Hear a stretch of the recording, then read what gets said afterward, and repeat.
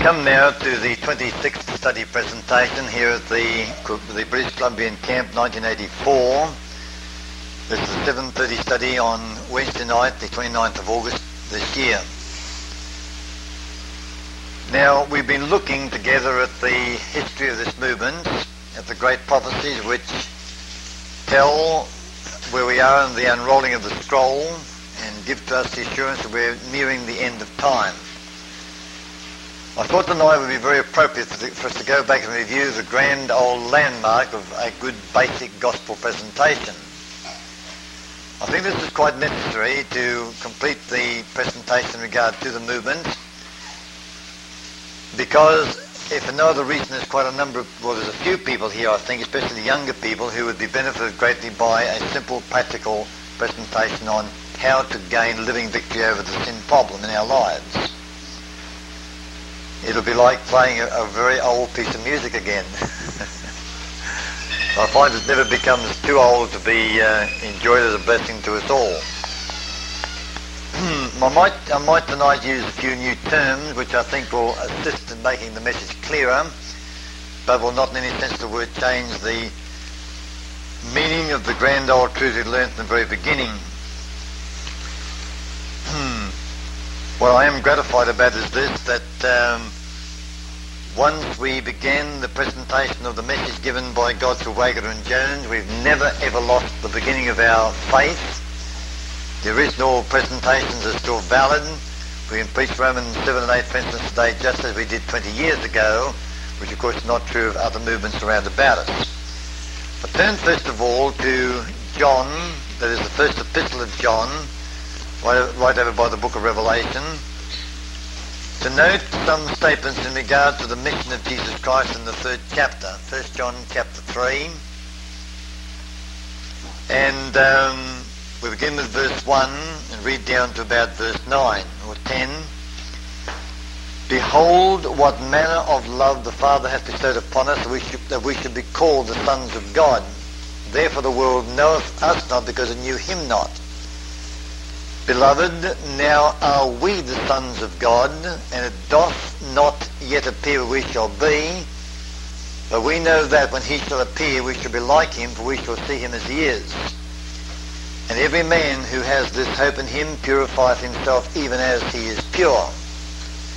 Whosoever committeth sin transgresseth also the law, for sin is the transgression of the law. And you know that he was manifested to take away our sins, and in him is no sin. Whosoever abideth in him sinneth not. Whosoever sinneth hath not seen him, neither known him. Little children, let no man deceive you by any means. Deceive you. He that doeth righteousness is righteous, even as he is righteous. He who commits sin is of the devil, for the devil sinneth in the beginning. For this purpose the Son of God was manifested, that he might destroy the works of the devil. This last is the main scripture I wish to bring to your attention this evening. The second part of this verse, which says, for this purpose the Son of God was manifested, that he might destroy the works of the devil. Now, primarily what is Satan's work? To incite to sin. And the secondary work, of course, is to effect the death of those in whom he plants the sin principle. Now, in the Word of God, we're plainly told that deliverance from the indwelling presence of sin is achieved by faith, and by faith alone. I know that we're quite well aware, of course, of what sin is. I shan't take a great deal of time on that this evening, although it's quite important in this presentation. Sin is what we are. It consists of an indwelling presence, a power, a life, or a spirit. Now, lately I've been I'll use this term too tomorrow when we talk about the subject of child salvation, which I've been requested to do, and I think it's very important we do so, even though we looked at it last year. And in that presentation we describe the indwelling presence of sin as being the spirit of disobedience.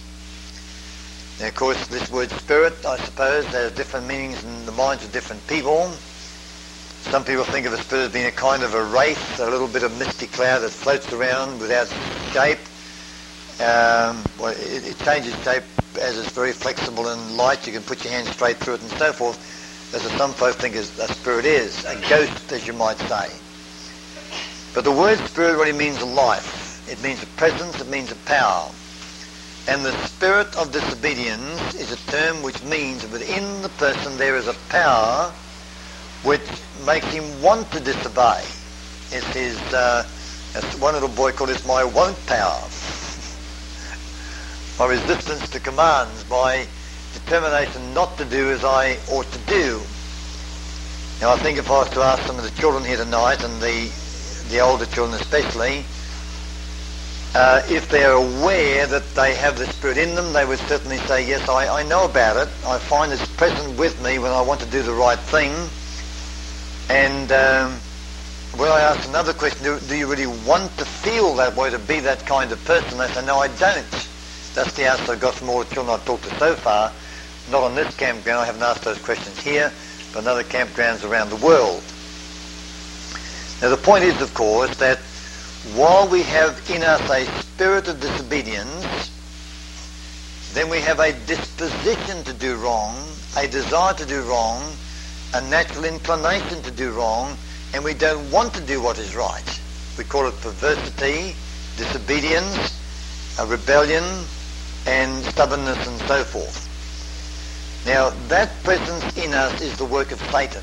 In fact, the Bible calls him the father of all murderers and liars and sinners, and because he is the father of the spirit which he implants in the person, he of course is the one who is responsible for its origin or presence there. It's his work, it's his purpose to install that in the human family. Now Jesus came to destroy the works of the devil, and as surely as the spirit of disobedience is the work of the devil, then Christ came to destroy that spirit of disobedience right out of the person altogether, and to put into its place a new spirit, the spirit of obedience. Now there's no greater joy that can come to any person, be it man, woman or child, boy or girl, than to have that wretched old spirit of disobedience taken out and the new life of Christ put into its place. Let's turn back to Romans, the first chapter, to a well-known scripture tonight. I want to speak not so much on the actual sin problem as on the way of faith whereby this deliverance can be obtained. Romans chapter 1, verses 16 and 17 with a special reference to verse 16. And here Paul says, I am not ashamed of the gospel of Christ, for it is the power of God unto salvation to everyone that believeth, to the Jew first and also to the Greek. Now then, if you are in a battle and you have a great champion fighting against you, and the person on your side is a little weakling, then how do you feel about him? Proud or ashamed? Ashamed. For instance, you've all heard the story of David and Goliath. I'm talking to the young people tonight as much as anybody. And this great giant Goliath was the pride of the Philistines. They were proud of him. He was so big, so strong, so fit, so well able to fight. And on the other side, King Saul couldn't find a champion to go out and war against him. Not one single champion. When all his soldiers saw Goliath, they began to shake in their shoes and say, not me, send somebody else. But there was no one else to go. And so poor King Saul was ashamed of his soldiers and of himself too. But when David came along in the faith of God and the power of God, he was not afraid, although the king had the most serious misgivings about whether this young man could possibly go down there and kill this mighty giant of whom the Philistines were so proud. Now, if I had a religion which did not give me victory over sin, which did not change my life, I'd be ashamed of that religion, wouldn't you? I'd regard it as worthless, not worth having. But Paul says, I'm not ashamed of the gospel of Christ, I'm proud of it. Why was he proud of it? Because it is the power of God unto salvation to everyone who believes. Everyone who believes. So we have a gospel which is so powerful, so effective, so sure, that there's no need to be ashamed of it. We know, of course, that the true Christian church down the ages has been a despised and oppressed people, few in number, poor in this world's goods, lacking the great intellectual minds which seem to mark the outside world, and Christians have generally been ashamed of their religion. And well, they might be, because it's been a weak religion, lacking life and power. But in these last days, when once again the mighty truth of God's saving power is brought back to light again, we become aware of the magnitude of God's saving power, and we experience that saving power, and are no longer the victims of the spirit of disobedience. Then, like Paul, we can say, I'm not ashamed. Isn't that good? Absolutely, that's wonderful.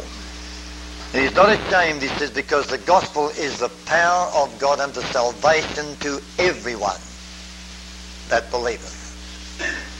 And those two words, everyone who believes, to put them in more modern English, are extremely important in this connection.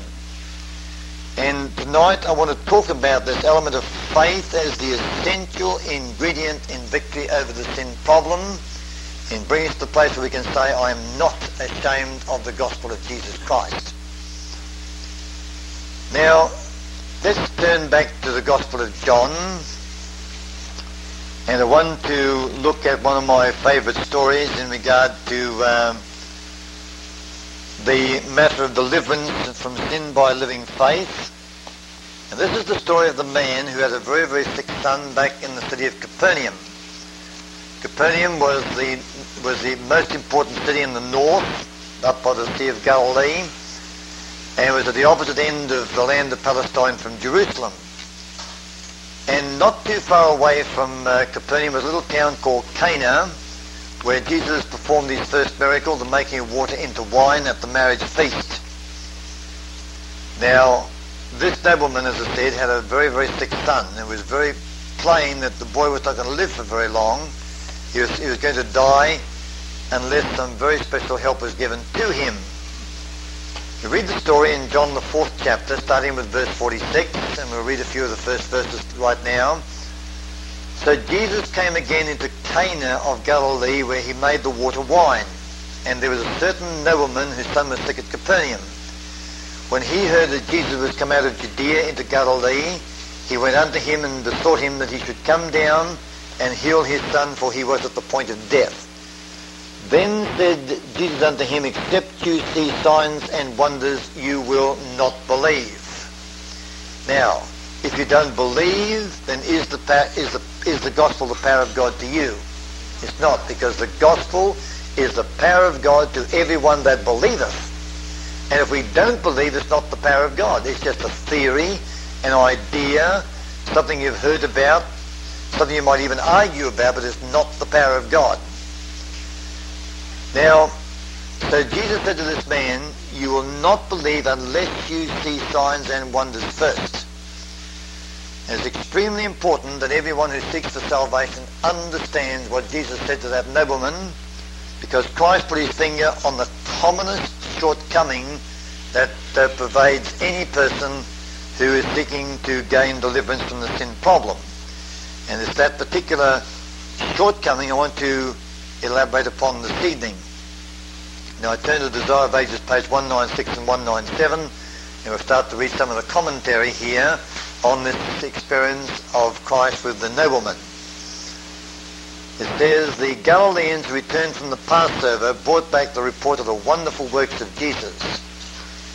The judgment passed upon his acts by the dignitaries at Jerusalem opened his way in Galilee. Many of the people lamented the abuse of the temple and the greed and arrogance of the priests. They hoped that this man who had put the rulers to flight might be the looked-for deliverer. Now tidings had come from that seemed to confirm their boldest anticipations. It was reported that the prophet had declared himself to be the Messiah. But the people in Nazareth did not believe. Well, let's pass over Nazareth to the next paragraph. The news of Christ's return to Cana soon spread throughout Galilee, bringing hope to the suffering and distressed. In Capernaum, the tidings attracted the attention of a Jewish nobleman who was an officer in the king's service. Before I go any further, let's come back now and notice the point. The Galileans who returned from the Passover brought back the report of the wonderful works of Jesus.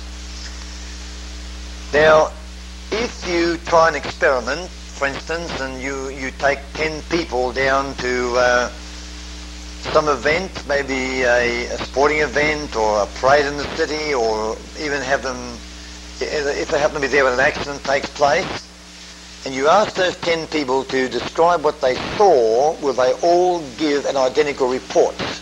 No, they won't. In fact, this fact is so well known that if in a court of law 2 witnesses give identical reports, they know they have been in collusion with each other before the court case took place, and they just discount their evidence. Now, when these Galileans came back from Jerusalem then, they would come back reporting their strongest impressions about Jesus Christ. Now, if Christ, of course, had been dressed up in fancy clothes with a big red helmet and a blue sash or something, what would they have come back reporting? Just that. If he'd been like the Pharisees and was trying to parade his own importance and was doing things to attract attention to himself, what would they have reported? Just that. But what did they come back reporting? They came back reporting the character of Jesus as it showed out in his face, and his wonderful power to heal the sick and the cripples and the blind and so forth. And they did not talk about the appearance of Jesus. That didn't catch their attention. They were so busy looking at the work of Jesus Christ and the power of Jesus Christ that they did not think anything about the clothing that he was wearing. Now then, when this report came back to the nobleman, he naturally formed in his mind a preconceived idea of what Christ would look like. Now then, in the minds of a worldly person, there is, well, I shouldn't say it's impossible, but it's unlikely, it's unusual to separate power from pride. In other words, show us a worldly, unconverted man full of power, and what you also find him full of? Pride. The two always go together in the unconverted heart. Always. And this nobleman had never known a converted person, probably, or at least any significant converted person. And consequently, when he heard about the wonderful power of Jesus, what did he expect to see? A proud man. A man in fine clothes, followed by a retinue of important servants who cared for his every need and so forth. And when this man came to Jesus and found him dressed as a poor, dusty traveller, followed by a few fishermen and disciples of various previous occupations, then he could hardly believe that this man was a man of power.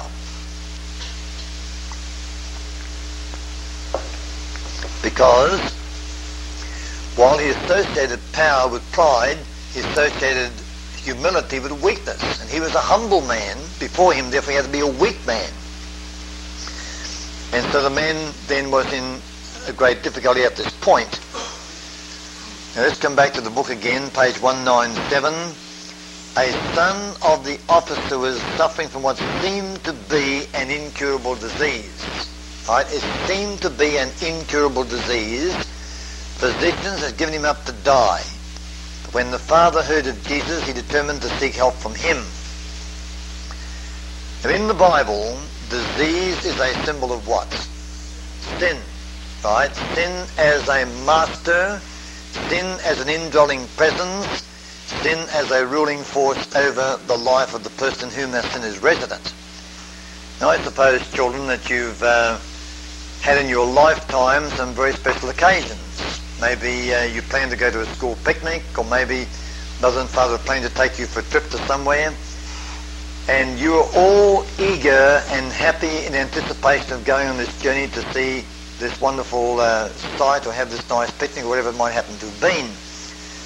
And then maybe, and I hope it didn't happen too often, but maybe the night before you were to leave, you went to bed feeling okay, but at midnight you woke up with a sick stomach and a sore head and a fever and all kinds of problems. You were sick as could be, and just the same you said, but tomorrow I'm going to go to that picnic, I will not stay home. But when it came time to get up, your head went round and round and round, you couldn't get up. The sickness said you're going to stay home, and you said, I'm going to go. Who won the battle? The sickness did, didn't it? Unless it was very mild, but it was a real sickness. The sickness won the battle. And so sickness in you is a master over you, something which rules you against your will. And so disease is a most appropriate symbol for the indwelling presence of sin. Just as disease within a person rules him, so sin inside a person also rules him. Now back there, when victory over sickness was virtually it was quite unknown amongst the Jews, and certainly unknown amongst the Pharisees and the leaders of that time, this disease within this boy was to them incurable. Now, how do men today, including, of course, ministers and theologians, how do they regard the sin problem? Incurable. It can't be cured. And they express this in words such as, why, no one can be perfect. We're all human, you know, and we'll remain sinful until Jesus comes in the clouds of heaven, and then at last, as he comes down the corridors of the sky, he will cure our sicknesses and we'll go home perfect people. In the meantime, sickness is incurable. Now, until Jesus came, and to him, of course, it was not incurable. He had the power to take care of that problem. He did take care of that problem eventually. All right, so we find now that we have a nice illustration of of our present problem in the fact that we have in us the spirit of disobedience until we're truly born again Christians. I read on now and note the following words. That first of all, note that the man doubted whether Jesus Christ could be the person who could heal his son, because he appeared to be so humble and unpretending. But just the same, he still decided to give it a try. I'll give it a try, he said. And so he said to Jesus Christ, would you please come to my home? My son is dying of sickness and just maybe you can help him. The scripture says, I don't need to tell us what he said actually, just simply says that he besought him to come down, doesn't it? Right, verse 47, and besought him to come down and heal his son, for he was at the point of death. Now, at this point, this man has certain reservations in his mind. He had not seen the power in Jesus Christ. He didn't really believe in the power of Jesus Christ. And so he's virtually saying, well, I've heard about his reputation. I've heard what he's done for other people, and maybe, just maybe, he can do the same thing for me. So I'm going to ask him, and then I will see what will happen. I'll be watching to see what will happen. And if I find, he said, that my son gets healing, then I'll believe. But if otherwise, I won't believe. And of course, he didn't spell it all out in just so many words, but subconsciously, of course, that was the approach. And no doubt you've come across people, in fact I heard one being spoken about today described to me in the following terms, that this person, it was not today, it was yesterday actually, that this person had read Bondage to Freedom and had a somewhat sceptical turn of mind and more or less said, well, I'll go through the procedures, and he went through the procedures and then nothing happened. And so he said, well, he said, it doesn't work, it can't be true. There are some rather unfortunate deficiencies in that man's logic, or illogic, whichever way you like to look at it. Now let's come back to the story before us tonight, here in Desire of Ages, and we're thinking now of an event almost 2,000 years ago. And as we read this story, there's one thing you are sure about. One thing you're not questioning as I read the story. One thing you have no doubts about, and it is that Jesus Christ had the power to heal that man's boy of his sickness. Right? Does anybody doubt that? No. We can always believe what happened 2,000 years ago, can't we? Believing it can happen now is another story. Now, when that young man I'm talking about a few moments ago decided the message didn't work, so therefore the message could not be true, he made a profound mistake. And in the way, or in the pathway of getting victory over our sin problem, one thing we get absolutely settled in our minds is this, that there's nothing wrong with the message. It's working for other people. It's based upon the great promises of God, and there's nothing wrong with those promises, is there? So we settle that in our minds. And we don't go beyond that point until that point is incontrovertibly settled and finished with forever.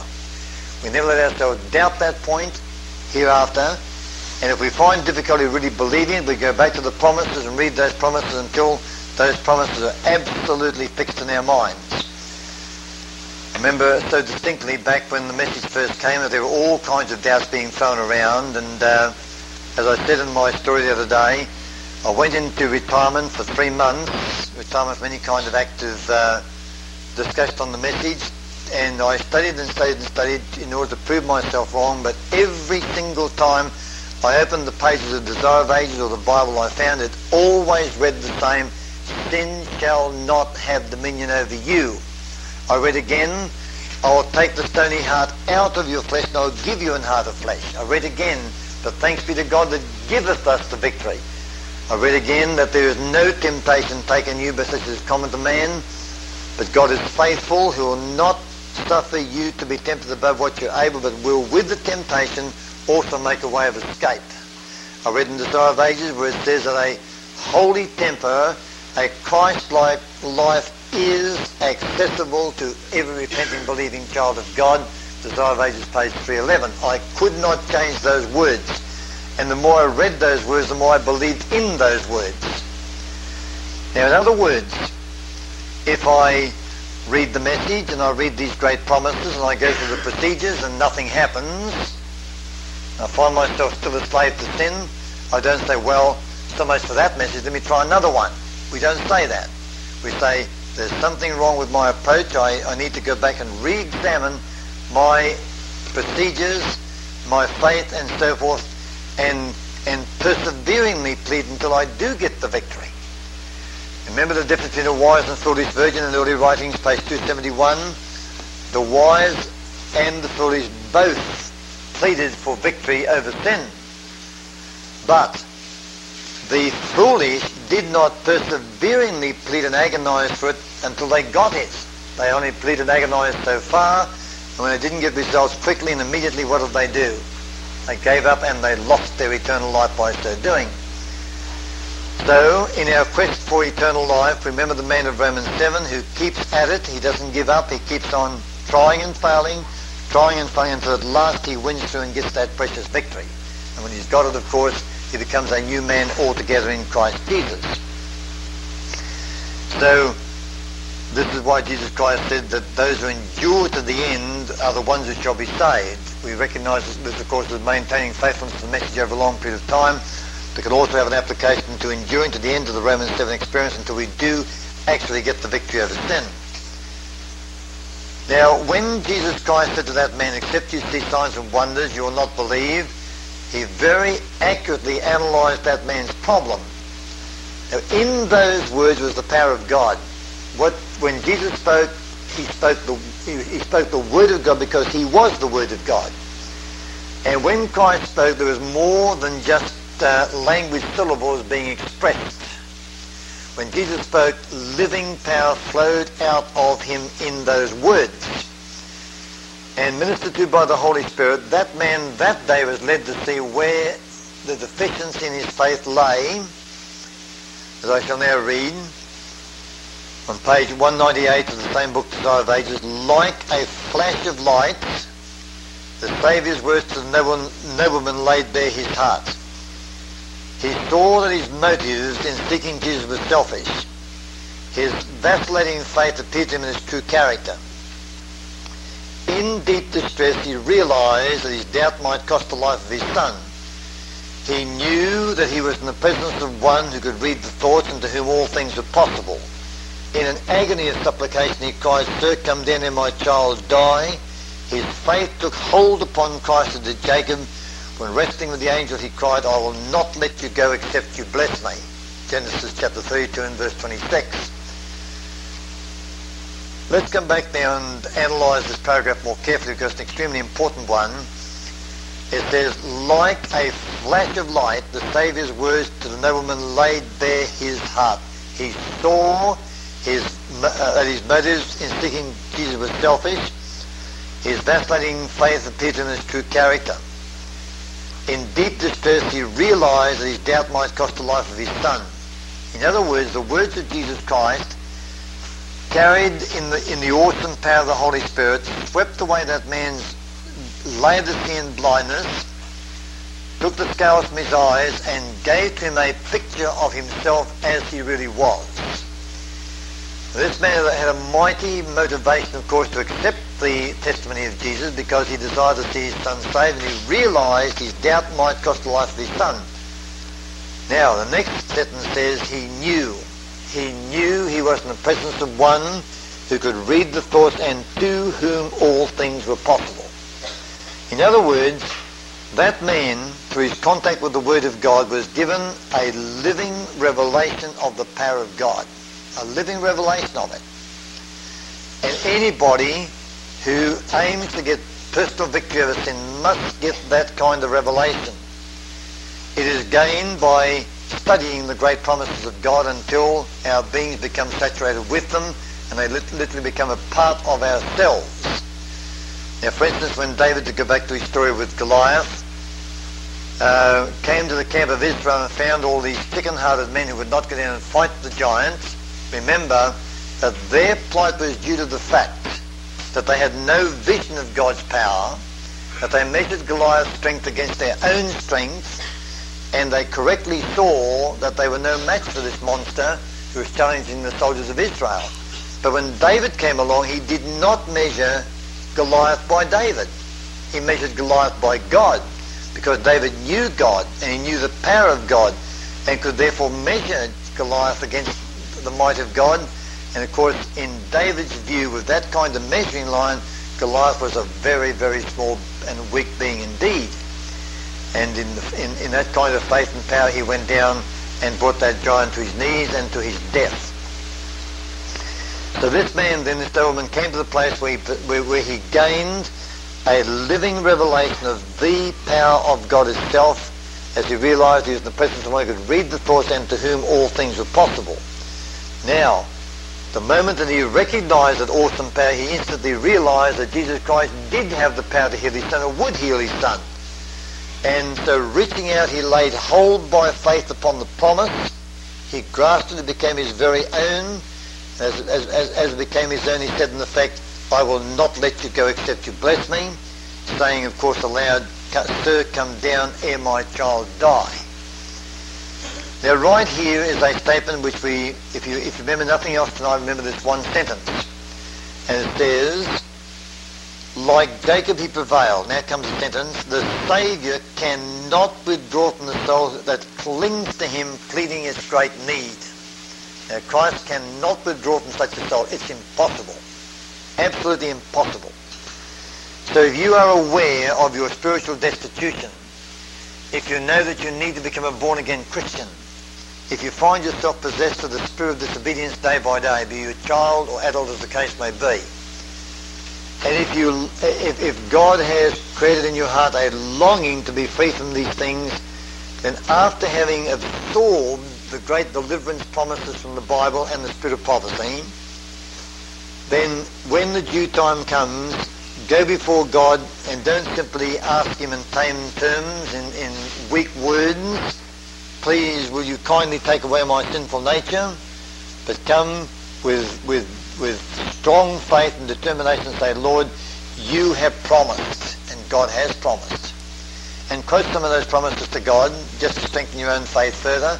You promised, you tell the Lord that you will take away my sin, you'll destroy the works of the devil, you'll effect my sanctification, you'll take away the stony heart out of my flesh and give me a heart of flesh. Lord, you promised to do these things. And now I come, I confess to you that I am possessed of the spirit of disobedience. I have in me the stony heart, I have in me the old man of sin, the child of Satan, and I give this force, this spirit to you. I give it to you and receive into this place your own divine life. Now that's what that man did, because he received spiritual restoration at the same time that his son received physical restoration. Now that man did not look for any visible evidence of the promise. He didn't even bother about that, because he knew his son was restored, even though the boy was quite a number of miles away. And let me stress this point. That man did not start saying to himself, where's the evidence now? What am I going to see the healing of my son? If that had been his concern, he would have rushed home as fast as he could and jumped in the door and taken his child's pulse, felt to see if the temperature was gone, and to see if the heart was still beating. Now, Cana is not very far from Capernaum, and it wasn't so late in the day, but that father could easily have walked home that afternoon, or even ran home that afternoon, or hired a horse or a chariot or whatever. But he didn't bother at all. He rather preferred to go home very leisurely and slowly, in a very relaxed manner, and didn't get home till quite well into the next day. So when he arrived home, he didn't need to be told his son was healed. He knew it. All he wanted to know was at what time the boy was healed, and when told the hour of the day when the fever left him, he recognized it was the same instant Christ had said to him, "Go your way, your son lives." Now, I recall with great distinctness the time when the experience first came to me back in 1954, or as early 55, that my faith grasped the promises. I believed that God had done what he'd promised, and it seemed entirely inconsequential to start looking for differences in myself. I didn't even think of doing that. That thought never occurred to my mind at all. And over the next few days, I just seemed happy with the peace in my heart, happy with the new knowledge which I had, happy to realize that the great 1888 message was again being brought before our minds. And it wasn't until 3 weeks later that the car incident told me that there was a very different kind of person in me from what there previously had been. And then, for the first time, I realized there had been a change. And we make the gravest mistake when we go through the procedures and then start looking for differences in ourselves. And when we don't find them, then we start to get troubled and perplexed and confused. What we're doing is exactly what that nobleman did, and to us Jesus Christ is saying, except you see signs and wonders, you will not believe. We're looking for the sign and the wonder, for some evidence, some reassurance that it has worked to make us believe that God has actually worked this miracle in our hearts. And when we see the miracle, then of course we feel relieved and say, well, after all, God did do it after all, which is not really the way of faith at all. So, if of course we do take this attitude, and I remember down in New Zealand many years ago, I was studying with a certain New Zealand farmer, and I laid out before him the principles of bondage to freedom, and he said, well, that sounds like the truth to me, I'll give it a try. I said, please don't give it a try, just do it. Well, I went my way and came back about, 6 weeks later probably for another study, hoping in the meantime he'd made the experience, and he said, it didn't work. I didn't do much about it after you left for a while, but when I heard you were coming again, I said to myself, he told me, well, Fred's coming, I better get busy and do something about this experience, so I better try it out. And it didn't work. Of course it didn't work. And that man is still an unbeliever out there in the cold, dark, sinful world. It'll never work if you try it out. Christians don't try out the gospel. Christians live the gospel. They apply the gospel. It's the absolutely infallible remedy for the sin problem, for young and old alike. And Christians step right in, put it into effect, and then go their way absolutely believing. Let me turn to the little book Steps to Christ, which I think I've got here. Yes, here it is. And I greatly appreciate this marvelous chapter entitled Faith and Acceptance. And I turn now to page 51, where we're after discussing the man at the pool of Bethesda, we find Sister White saying these words, in like manner you are a sinner. You cannot atone for your past sins. You cannot change your heart and make yourself holy. But God promises to do all this for you through Christ. Now, God has promised to atone for your past sins. He's promised to change your heart and make you holy. God has promised to make you holy. That's a pretty big promise, isn't it? He's promised to change your heart. Now, to change your heart means to change your very disposition. Instead of the spirit of disobedience, God promises to put into you the spirit of obedience. And he's promised to do it. Now, we learnt in the Sabbath Rest message, and especially in the Philadelphian presentation of the Sabbath Rest message, that a Christian never asks any questions beyond what is God's command and what are his promises. And knowing these, we obey the one and trust the other. In respect to tonight's study, of course, God's command is to put away sin. That's his command. What's his promise? He promises, I will change your heart and make you holy. That's his promise. Now, if God's promise, what do we do about it? We believe it. Right? It doesn't matter how fantastic it may seem, how impossible it may appear, how grand and distant and glorious and all the rest of it. If God says he will do it, we believe it. Because the doing of it is his business. And I really love the statement in Christ Topic Lessons, page 333, where Sister White says, all his biddings are enablings. All his biddings are enablings. Now, going on down this paragraph, we find that you believe that promise, back to Steps to Christ 51, you confess your sins and give yourself to God, you will to serve him. Just as surely as you do this, God will fulfill his word to you. If you believe the promise, believe that you will be forgiven and cleansed. Is that correct? No, it's not. It says, believe that you are forgiven and cleansed, not will be. All right? You remember it now, though. You won't forget it now. If you believe the promise, believe that you are forgiven and cleansed, God supplies the fact. You are made whole, just as Christ gave the paralytic power to walk and the man believed that he was healed. It is so if you believe it. All right? Now, what is the basis of your belief? There's only one basis for belief, and that's the Word of God. Nothing else. We believe because God said it, and for no other reason. You don't believe because you see it, because your eyesight can be very, very deceptive. You believe it because God said it. And Sister White says, do not wait to feel that you're made whole, but say, I believe it. It is so, not because I feel it, but because God has promised.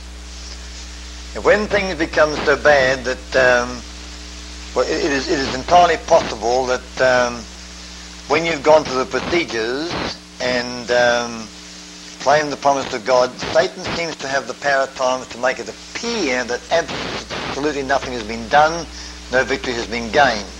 He seems capable of stimulating the presence of the old sinful nature even after you've got rid of it. So when his stimulation surfaces and he argues, there you are, you're not changed at all, you simply say, Lord, you take care of that. I gave you that, that's now your business, not mine. And absolutely refuse to be persuaded by this spectre that the devil raised against you. And I learnt that lesson many years ago when I had some problems. I learned that Satan does have the power, but if we defy him and to go our way rejoicing, then the temptation dies away completely.